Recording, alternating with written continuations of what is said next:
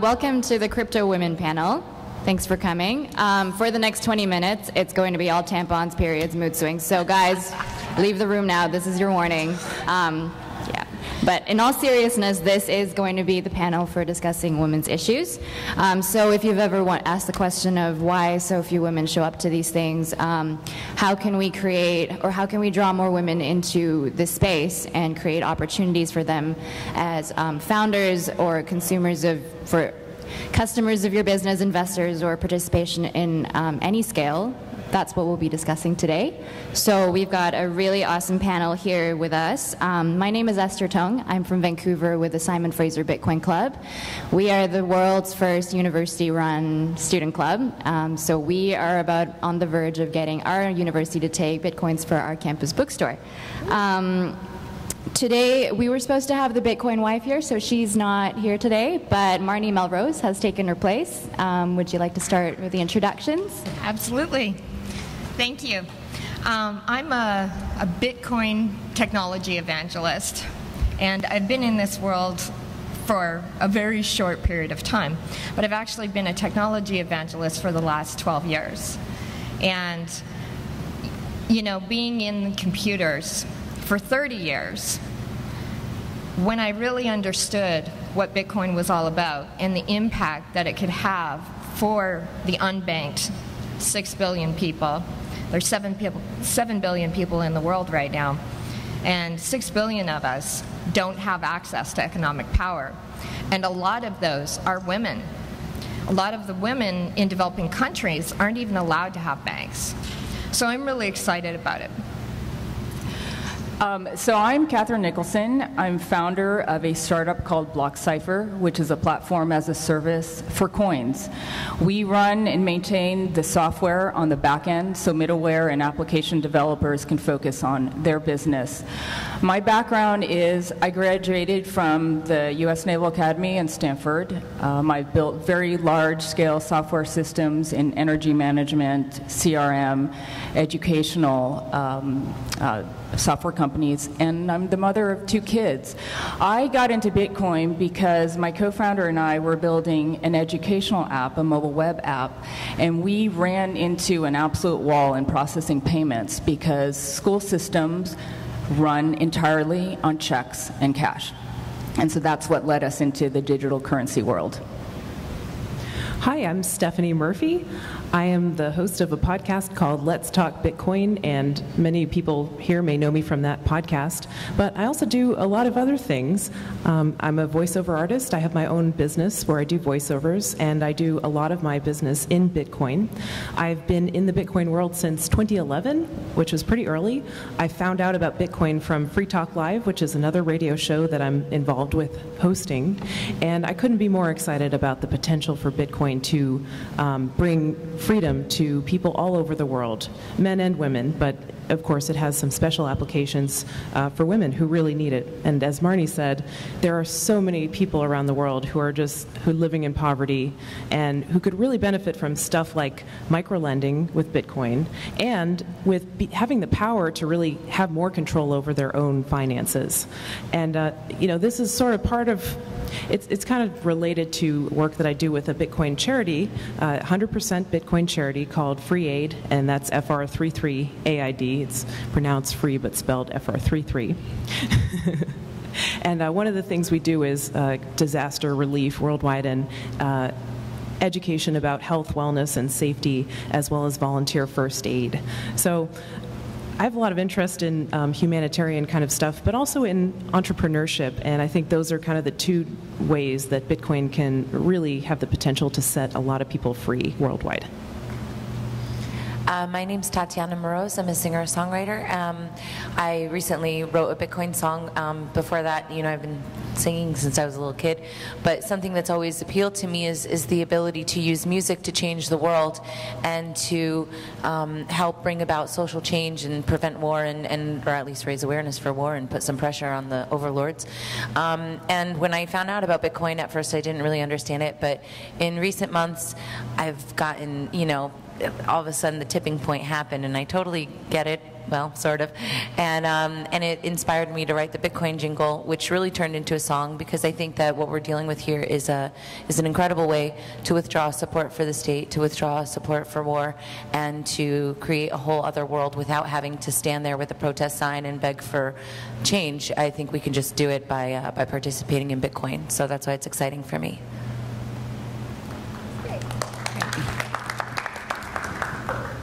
So our room here today is pretty gender equal, but that doesn't reflect the conference as a whole. I think I saw maybe all of less than 30 women out of a few hundred attendees. And this lack of women in Bitcoin, this problem is sort of underlined by a lack of women in tech and finance, which Bitcoin has a leg in both worlds. And that's, so why does this happen? Catheryne, would you like to speak to that? Okay, so I actually think the lack of women in tech and Bitcoin is endemic of a problem that we have much earlier on, and that's girls in tech. I'm a huge advocate for STEM, especially for girls. STEM is science, technology, engineering, math. In the US, we have a crisis. Only 12% of engineers are women. In the decade between 2000 and 2011, there was a 79% decline in women in college expressing interest in studying engineering and computer science. And yet, by 2020, that's only 6 years from now, there will be 1.4 million jobs that are computer related. So if you are a parent and you're thinking, oh, job security for my kids, that's probably one of the best things that you can do to encourage your children to at least express some sort of interest in. However, only 10% of girls say that their parents even talk to them about becoming a computer science or engineer. So to me, it's a pipeline problem in moving girls into finance and tech, because now we're noticing the problem that there are no women in tech. That's beginning to change as well. Yes, so there are some bright spots. UC Berkeley has a huge number of freshmen right now that are in their beginning computer science classes, certainly. We see a lot of little bright spots in the horizon. At the beginning of December, I went to organize the Hour of Code, which was trying to get 10 million students to code for that 1 week during Computer Science Week in commemoration of Grace Hopper, who was a pioneering woman in computer science. And I lobbied the school and the teachers in the district and heard nothing. And so I decided to run it in my house, basically. I could only accommodate about 15 students, and I had 70 people sign up. And so that was a huge force in which I went back to the district and said, please open one of your libraries. And they kind of stood up and said, oh, wow, there is an interest there. So yes, I do think that there is change afoot. Absolutely. She was referring to the Berkeley, for the first time ever in their introductory to computer science, women actually outnumbered men. So that is definitely a bright spot. And I totally agree with the fact that, we need to we have these little girls or we have these little boys, and it's kind of our fault. We direct them into a path that is appropriate for a little boy or a little girl. And I actually came into tech. I was a model when I was 11 years old, and I had been invited to New York to compete for a contract. And I went to a Radio Shack store. I picked up a book, and I looked at it, and I would not leave that store until my grandmother brought that book. And she said, why? And I said, because, Grandma, when I grow up, I'm going to be in computers. Now it's a few years later, and I've been in computers all my life. And I did a complete about-face. They had, flights booked and everything. But I was like, no, I don't like the way that people look at me or the way that people treat me, because I'm smarter than most of these people, right? That's what's going on inside my head. And turns out I have a pretty high IQ, so, But my family backed me on that, and they didn't push me to continue down the path that I had started. So I think it's up to us to make those changes. There's another issue in here. it's one issue to talk about women and girls in STEM fields and being founders and leaders in the Bitcoin community and starting Bitcoin companies. That's one thing. But when we're talking about just people who use Bitcoin, that's almost a separate issue. I mean, it's not academia. You don't have to be a founder or anything to have a Bitcoin wallet on your smartphone and to buy stuff with Bitcoin. So how do we get those people a little more towards a balanced gender demographic? And from my own experience, I love to talk to people about Bitcoin. I love to meet people who know what Bitcoin is at all and answer their questions. And I love to help them set up smartphone wallets and give them a little bit of their first Bitcoin. And I do this with men, but especially women. And in my experience, women take to it just as well as men do. They understand it, they're interested in it, they like it, they ask questions, especially when they feel comfortable asking questions, like as a newbie, because they don't think they're going to be laughed at or anything. And there's nothing about women that makes it so they can't understand Bitcoin or they're not interested in Bitcoin. And Bitcoin itself doesn't care who you are. It's neutral with respect to the users.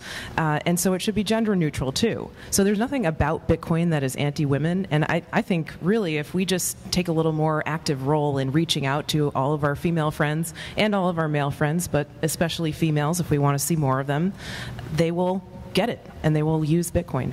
Absolutely, and to add to that, women are very powerful in the home. Most of the time they control the purse strings in the home. And so, if you get them using it, they're also going to influence their children in saying, oh, well, this is how you do this. Because one of the first things I did was I set my 12-year-old son up with a wallet, and his allowance goes into Bitcoin. Because that could fund his university. I have no faith in fiat currency to fund his university. I think you bring up a great point, Marnie, because I think there is also the women as consumers. And I think for women, we do control a huge amount of financial power. But we also need to look at, for Bitcoin, is enabling the use cases that typical women have and their spending patterns as well. I'm the mother of 2 very young kids. I know where I spend my money, and that's in food and clothes, because every time I turn around, it seems like my kids are outgrowing their clothes. And so certainly if we want to proliferate the usage of Bitcoin as a currency, it's got to be adapted to what are the use cases that most women are more likely to use Bitcoin for. We don't all shop for sheets online. True. Well, I guess, are we going back to the tech question, or now are we talking about women's shopping habits? I think that, for me, I am not a tech person at all. And a couple of weeks ago, maybe we were all talking on Twitter about, did you grow up in a tech thing? I did feel that there was certain things that were boy stuff, and then there was certain things that were girl stuff. And then as I got older, I worked in a recording studio, and I would fight it, and I would fight it. But I think once I allowed myself to acknowledge that I could understand some of this, and it wasn't so mystical, that I was able to catch on. So, yeah, I mean, I think that it's just sort of a mindset thing, and enabling your daughters to not get bullied out by the boys and not make it into a boys' club is important. And the usability of Bitcoin, in terms of explaining it to people like myself who don't consider themselves techie, like, I wanted to know, the first thing was, what can I buy with it? And giving those case studies and showing people examples, I think, is a great way to get a lot of different types of folks involved. Yeah, and I also think from a developer perspective, and we heard Andreas, if anybody attended his session, he's a great speaker and a great proponent, advocate for Bitcoin. But I see Bitcoin, the underlying technology behind Bitcoin, as the currency is just the first application of it, just like email was for the internet.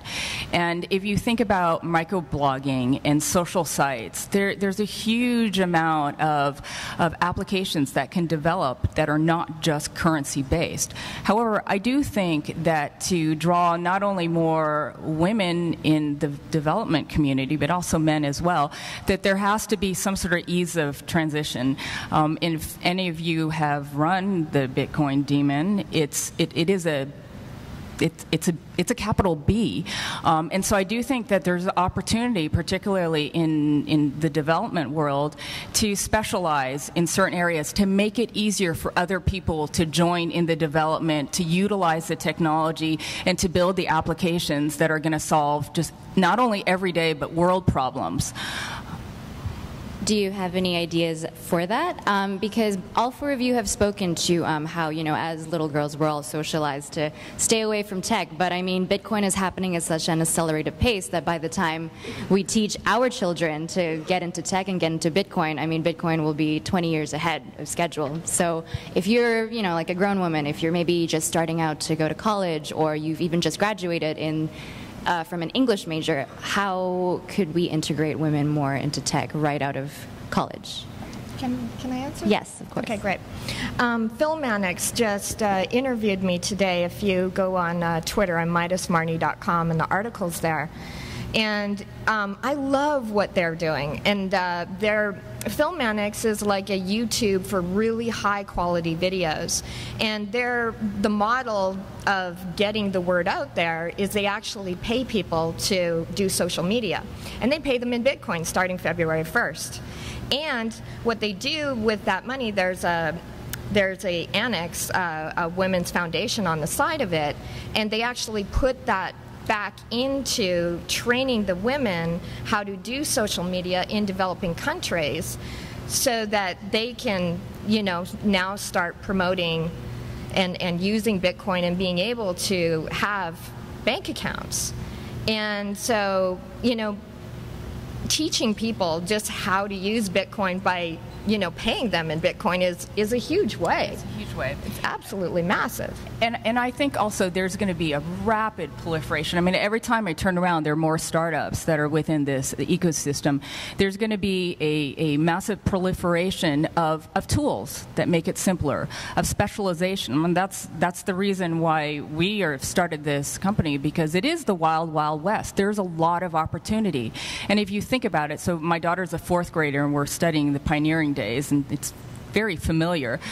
If you think of the analogy of the canvas-covered wagon, well, every pioneer had to go cut down a tree and make a wheel and then worry about keeping the wheel on the wagon before they could think about building a better wagon or a faster wagon. There are just tons of startups right now, myself included, that are looking at building a better wheel, that are looking at building a better canvas. And so I think by the time we're seeing an explosion, as I said, of startups. I think by the time our daughters are coming out of college, it's going to be very, very easy to just build applications right on top of it. So they can not only be consumers, but they can drive the development of the technology as well. Yeah, I think there's also a level. There's something in between a Bitcoin consumer and a founder of a Bitcoin startup or tech company. There's the mom who blogs and wants to get tips in Bitcoin. Absolutely. Yeah. Exactly. And anyone can do that, and it's a lot less intimidating than starting a company, for instance. And so when I first learned about Bitcoin, my first thought wasn't actually what can I buy with this, but how can I get paid in this? Exactly. Paying people. I think that's key. So I started thinking of kind of little business ideas. And at the same time in my life, I didn't mention this at the beginning of the panel, but I have a PhD in biochemistry. I'm a former research scientist. And I stopped working in science because I basically wasn't happy with the lifestyle. And I wanted to do something else. And so now I focus on Bitcoin and have my voiceover business. But I was really interested at the time when I was really catching fire with Bitcoin of, how can I work for myself and how can I have a lifestyle that enables me to have more freedom of what I do with my time and more financial freedom of what I can do with my own money that I earn. And Bitcoin seemed like a wonderful solution to that. And so I think it's a big selling point, especially for mothers who are looking at jobs where they can spend more time with their kids, maybe passive income streams so they don't have to go to a job, a 9-to-5, if that's not something they want to do.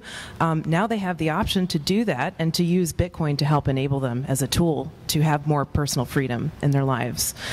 So I think that's just a huge selling point. And, it takes all types. Some women want to be moms. Some women don't want to be moms. Some women want to have 9 to 5. Some women don't. And we can really appeal to all of them with Bitcoin. That's the great thing about it. So fine. Oh, go ahead. Well, so we're all talking about bringing women into the tech angle. I think that, I think that women can bring other things to it. Like, we don't necessarily have to be put into the tech aspect of it in order to be valuable. Like, I think that the way that women communicate with other women and the way that women communicate with people is totally different than the nerdy people that are behind, no offense to the nerds, but that are behind the protocol, and I think that it takes all kinds. It's a community that we're trying to build here, not just a protocol and like the tech angle, and I think that should be celebrated, I guess. Absolutely. Yep. Completely concur. We're just at time now, so questions. I think how we do this is we have, Patty's got a mic at the front, so just line up by her.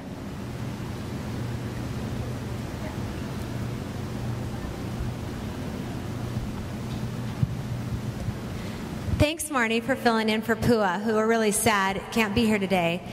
She was really instrumental in something that was really exciting that took place with women, and it was Ala Kalani, the Botswana Bitcoin lady. And she tweeted something that she had read on Motherboard. That was an article that was done interviewing this woman in Botswana, Africa. And within like 15 minutes of that tweet, I had the author's address, which I never would have been able to get except through the internet. I mean, that I would have had to, snail mail and whatever. I mean, it just happened like that. And then sent her some Bitcoin. She had received 4 Bitcoin within a couple days. It was life-changing for her.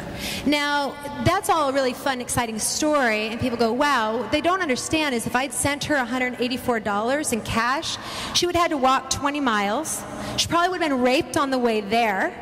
And then if she left, she would have been left with like $80 out of the 184, and the rest would have gone to the state and to the people that are, taking that money for the service, and then she would have been robbed on the way home. So this is not, we talk about what we can buy and education in the United States, but it's going to revolutionize life for the 70% of women in India that don't have access to feminine hygiene products, and so there's so much social change that can be done.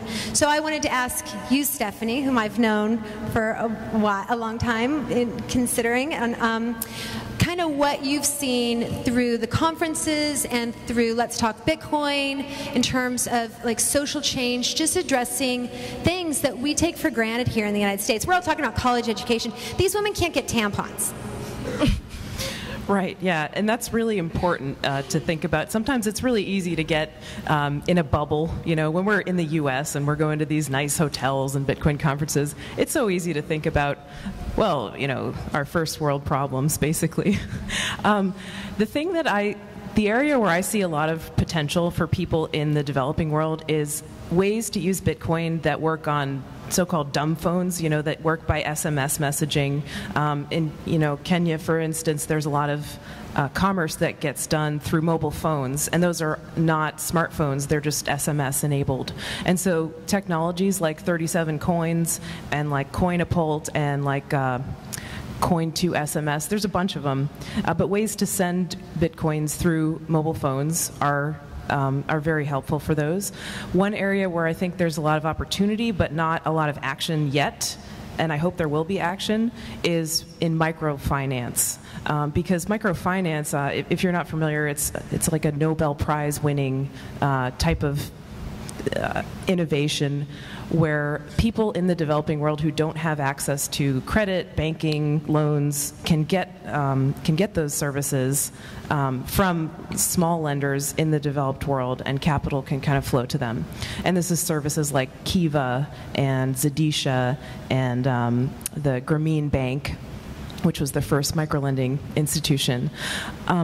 If Kiva started accepting Bitcoins, that would be huge. I don't know how they send the money, from the U.S. or Europe to India or to Peru or to wherever, but they've got to do it somehow, and they're probably using Western Union. There are 69 countries in the world that are not served by PayPal, so you can't even send a PayPal payment there. And if you send money by Western Union, like you said, Michelle, they're going to take 20% of it at least, to try to get that to the person. Plus, they may have some hazards or risks when they're trying to pick up the money and walking around with cash. So there are some real problems that Bitcoin can overcome. And I think that the easiest way to do it in places where there's not a lot of internet infrastructure is probably through these mobile phones. So I really hope that major companies start to pick up the ball with microlending and integrating it with Bitcoin and enabling people to lend with Bitcoin. Like I said, we don't have a lot of ways to lend with Bitcoin yet, but I hope they're coming. If I could just add something to that, because I'm hugely passionate about that as well. If you want to address world poverty, start with a woman. 70% of the world's poor are women. And as Stephanie alluded to, microfinance, it's a small loan. It's $100, $200 loan. It's just chump change for us, but makes a huge difference for women in developing countries. Now, the issue is the digital divide. Right?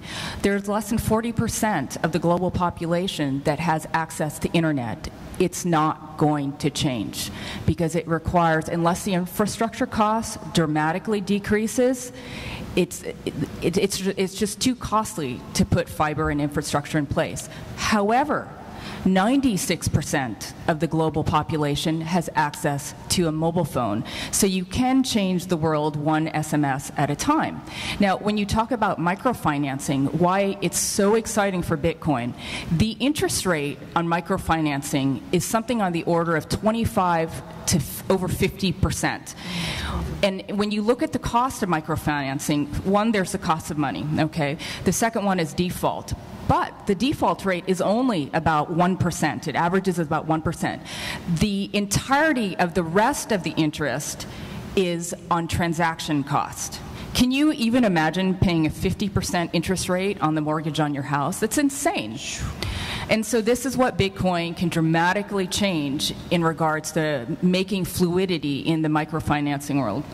Absolutely. And the thing is, it's so sad that these fees are highest for the people who actually can't pay it. It's like we're feeding off of them, and Bitcoin really gives them that, and this is the key about Bitcoin, it gives them financial economic power that they've never had in their entire lives, ever. Hey, first I'd just like to say thank you for coming out. You're a really good panel.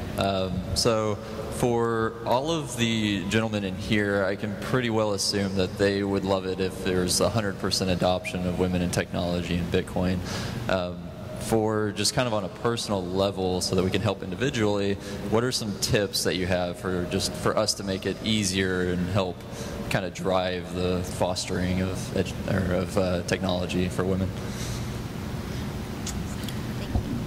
I don't know why that was funny, but I guess it is. So I was in this Berlin conference just a few weeks ago with a friend of mine, and she had come out of one of the talks, and she came out really pissed because the guys were talking about how can we get women into Bitcoin? Why don't we make shopping coin? Like crap like that isn't going to win us over.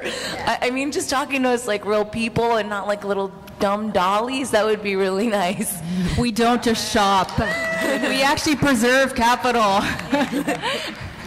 Yeah, that's exactly right, Tatiana. I mean, women are just people, so you can talk to us like people and not space aliens, right? I mean, that's really what I would say, too.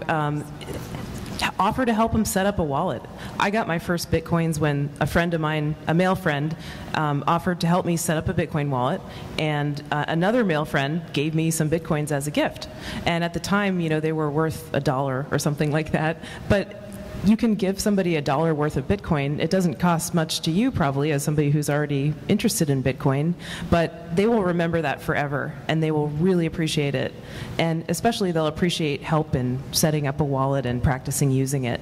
So I think that's the best, nearly free thing you can do for anybody who you want to help get excited about Bitcoin. I'd add to that if you have a company, start accepting Bitcoins. if all of you guys are here and you have companies and you don't accept Bitcoin, shame on you. Really.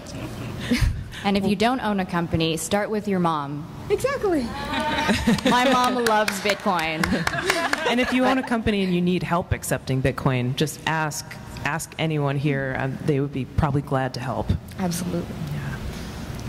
This question might come off as rhetorical, but I am curious to actual solutions to it, and that is that first off, it seems like a lot of the VC capital coming into the Bitcoin space is to create a better shopping experience. Do you think that helps with adoption of Bitcoin? And also, not the VCs, but a lot of the users of Bitcoin seem to find it humorous to spread memes saying, oh no, my husband died, and it's a picture of a woman. I don't know how to use Bitcoin. I don't know his private key. I don't know what a private key is. Do you think these things help with adoption of Bitcoin with women?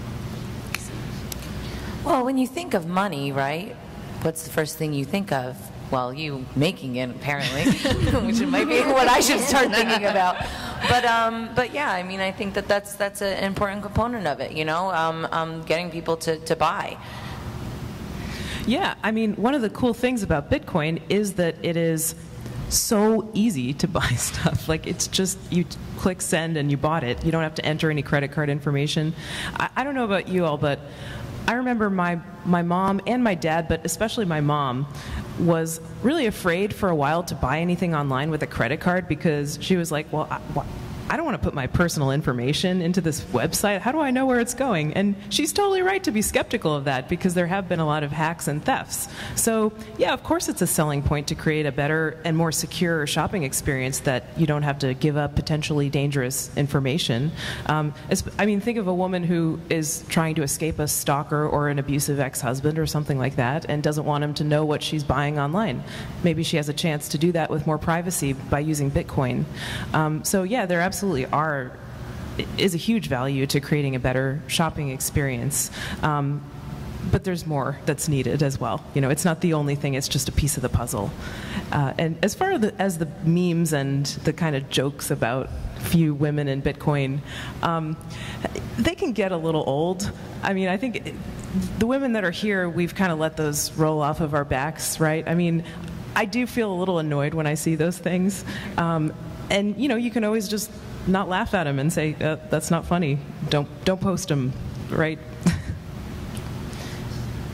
Okay, my question's kind of related to that. So all of you probably have gone to other meetups like this one and talked a lot about Bitcoin and dealt with a lot of the Bitcoin community. And I'm wondering if you have ever or often had the experience of feeling unwelcome or someone made some unfavorable assumptions about you, whether your understanding of Bitcoin or your abilities in a technical respect, and if that has happened, how you dealt with it and, you know, how you got past it. I think people are really nice at these conferences, and I think that they're really warm and they're really excited about it.